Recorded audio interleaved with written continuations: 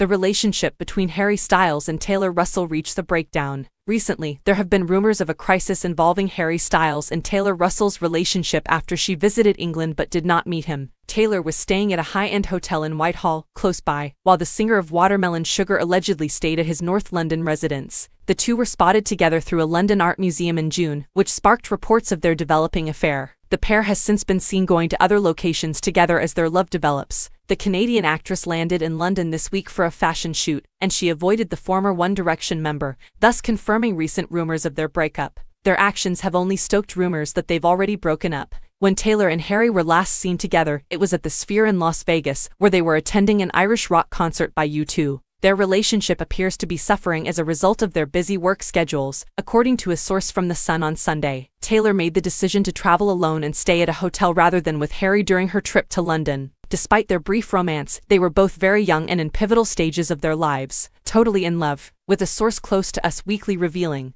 "The couple have an immense amount of respect for each other and we're looking forward to celebrating the holiday season together." Rumors had been circulating that Harry Styles was madly in love with Taylor. There are numerous indications that their relationship is unhealthy. They constantly put each other's careers first and watch out for one another. The As It Was hitmaker was seen at the after-party of Taylor's last showing at the National Theatre in London for The Effect.